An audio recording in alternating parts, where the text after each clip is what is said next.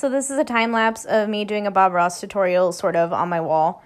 My good friend Mondo, he helped me out because if he looks like he's doing all the work, he is. But also, like, I'm doing the bottom, he's doing the top because, like, he's, like, 6'5" and I'm, like, 5 foot nothing. So he was a big help. And then I should have started when it was wet, but we were both tired because it was, like, 2 hours, like, in the middle of the night. And so we both just decided to, like, just go to sleep.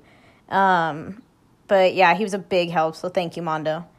And later I got up at like the crack of dawn. This is where I start. Took me about 7 hours. Funny story. So when I'm getting the paints for this project, I go to Lowe's and then there's this guy there and he's kind of like being condescending the whole time. Like, just doing the paint job. Like I'm telling him what paints I want and he's going to mix them for me because these are acrylic paints. Anyways, he does like 4 out of what I asked for, makes 2 I didn't ask for, and like just dips because I guess it was the end of his shift and he didn't call me to tell me they were ready. So I go up like an hour later being like, hey, where are my paints? And he's already gone. And he leaves some other coworker to deal with the mess that he made.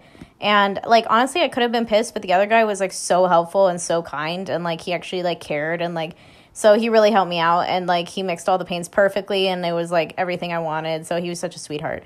And right here is where my mom knocked the camera over. She didn't mean to.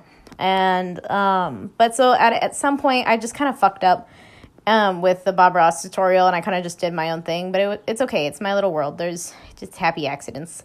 And I honestly love how it came out. Like it was really like fun and it was really relaxing and I really needed this. And the challenging part was just blending these paints because they're not like regular acrylics on a canvas.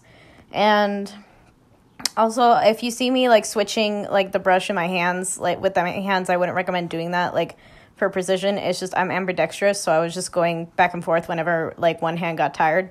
And I don't have problems controlling the other hand. So, I messed up here, too. But I actually did fix this because it looked horrible. Pine trees don't go red or, like, yellow, but I put yellow highlights. But basically, that's it. That's the finished product. But it was really fun. Highly would recommend doing this. It just takes a long time, but it was really, really fun. So thank you for watching. Thanks to Gabby for recommending that I do a time-lapse video. This was like the most fun I've ever had in a while. All right, bye.